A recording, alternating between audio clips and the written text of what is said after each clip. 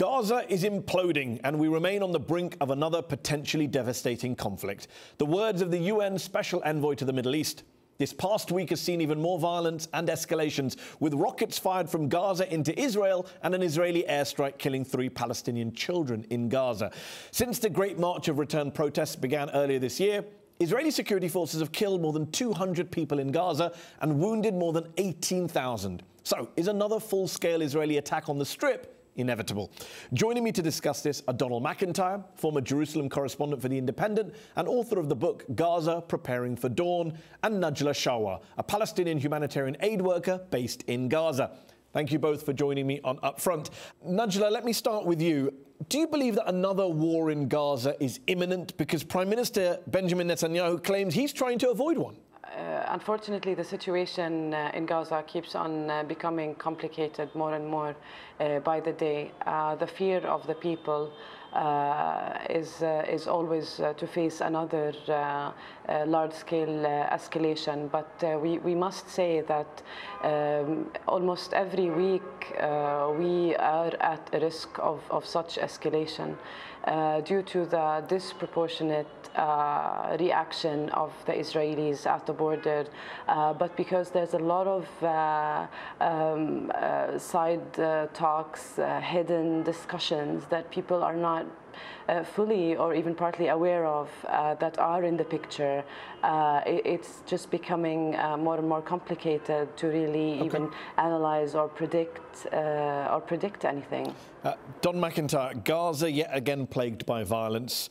Things look like they're escalating. Is this just more depressing bad news out of Gaza, as we've seen week in, week out, year in, year out for the last few years? Or is this a tipping point? Well, I think, as Najla was saying, it's a very, very fragile and dangerous situation. I mean, I think the most positive thing that one can say about it is that it seems like neither Hamas nor Israel really want a war right now if it can be avoided. And the Egyptians also don't want a war because they're worried that it will play back into North Sinai if it happens. So Gazans face this really terribly difficult situation in which, as Najla was saying, you know, one minute you're hearing that there's a positive development, the Israelis have allowed Qatar to send in some fuel, there seems to be a slight muting of the violence, and then it blows up again. Najla, on the protests themselves, what is the end game? Is there an end game? Is there an understanding you have out there in Gaza as to what's going to happen next from the Palestinian side, from the protesters' side? The problem is people are very desperate. Those who go to the border are young people who have, unfortunately, nothing to lose, and they want to do something. They want to do something to change their lives. I mean, we have been for years and years in blockade.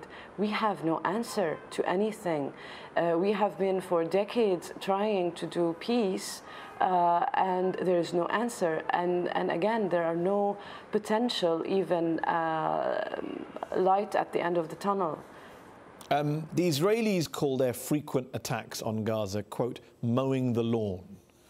What kind of strategy is that, if you can even call it a strategy? Well, I think it's right that particularly right-wing commentators and politicians in Israel did develop this concept, which was an absolutely chilling and, in my view, indefensible one, which was that the way to, quote, pacify Gaza was every few years to go in huge force, as they did in 2008-9, again in 2012, and again in 2014.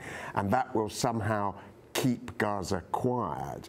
Now, I think even some people in Israel, particularly in the military, are beginning to wake up to the fact that for their own security reasons, as much as anything else, that may not be the best strategy. But then, on the other hand, Israel is coming up and facing an election where there's a lot of right-wing pressure to mow the grass again. And one can only hope that that pressure is resisted. Najla, isn't part of the problem, though, for the people of Gaza that the leadership and the political conditions on the ground in Gaza are so dire right now? It allows the Israelis to say the problems in Gaza are not caused by us, they're caused by misrule, they're caused by Hamas, they're caused by corruption. It's nothing to do with us. If Gaza was a liberal democracy, everything would be fine, but it's all Hamas's fault. Of course, I mean, that's part of the complication of the picture here is the Palestinian divide, and we know that for a fact, and it is harming the people of Gaza and Palestinians in general and the Palestinian cause. So yes, inside there are no troops, but Israel controls everything. The people cannot simply leave. They cannot have their basic health needs, and that's not because of Hamas. That's because of Israel. Now, of course, taking it to the next level, between Hamas and Fatah, that's a big problem, and the Palestinians are fed up. But Najla, you're right to say that it's not the fault of Hamas that there's a lack of health care or the blockade. But on the other hand, Human Rights Watch has a report out recently which pointed out that both in the West Bank and in Gaza, the Palestinian factions, Hamas and the PA, have been carrying out abuse, torture, deprivation of rights. How do people in Gaza feel about the fact that they've got the Israelis oppressing them from outside, and in many ways they've got Hamas oppressing them from inside? Yeah, unfortunately, no one can deny that, and unfortunately, nobody is surprised by such findings of such reports.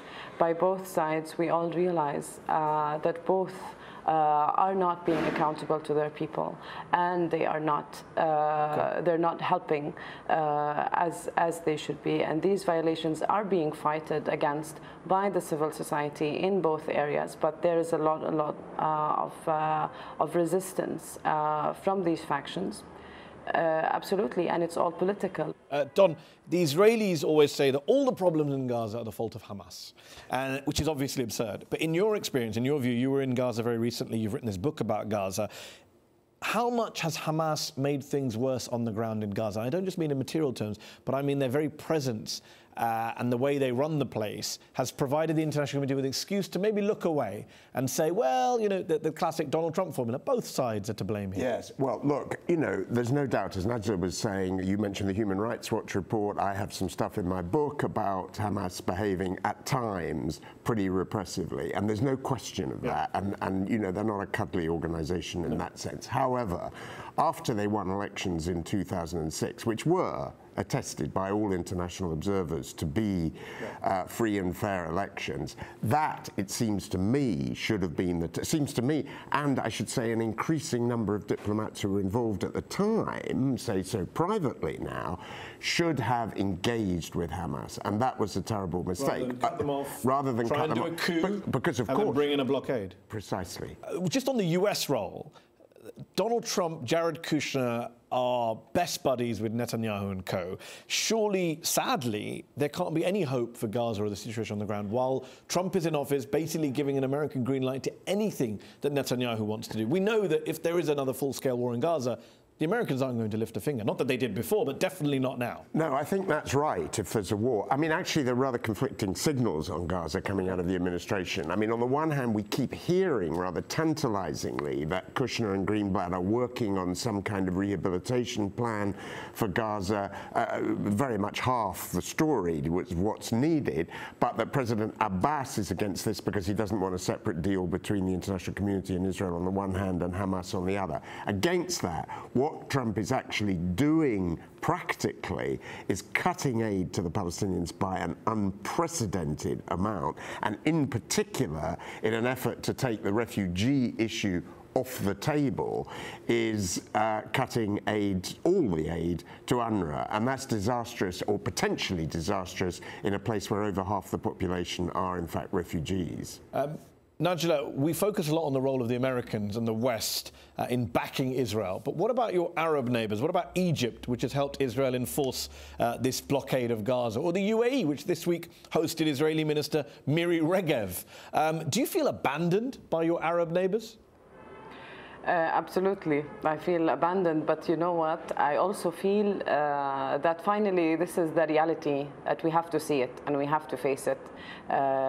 Egypt and the closure of the border, the way how they treat people at the Rafah border is extremely inhumane, and it's extremely unnecessary even.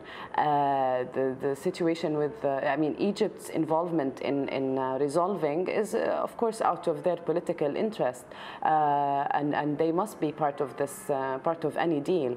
And so no, I mean, we are not considering this part of the Arab solidarity, if you will. So this has been changing dramatically. And Najla, for the people of Gaza, what is the priority? Is it struggling to survive on a daily basis, or is there still a sense of ending the occupation, two-state solution, peace process? What are the priorities right now for people on the ground, do you think? You know, the problem now is that, yes, there are the daily challenges, of course, and it's affecting more and more people than ever. So the majority are busy with really securing their daily basic needs. But in the bigger picture, even if you want to speak to people who are suffering on a daily basis, and they maybe have the ability to think a little bit about the bigger picture, they don't have any trust in any solution.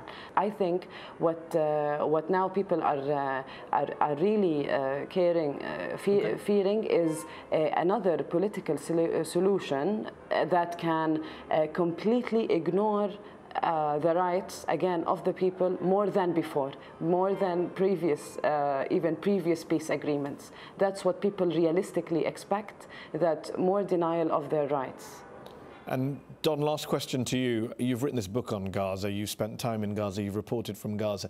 Do you think people in the West, even in government, not just members of the public, recognize how dire the situation on the ground is in Gaza and has been for many years? No, I don't. And I think one of the tragedies of Gaza actually is that if there's a war, then huge attention swings onto Gaza. You know, it becomes a big media story even when there are other things going on in the world.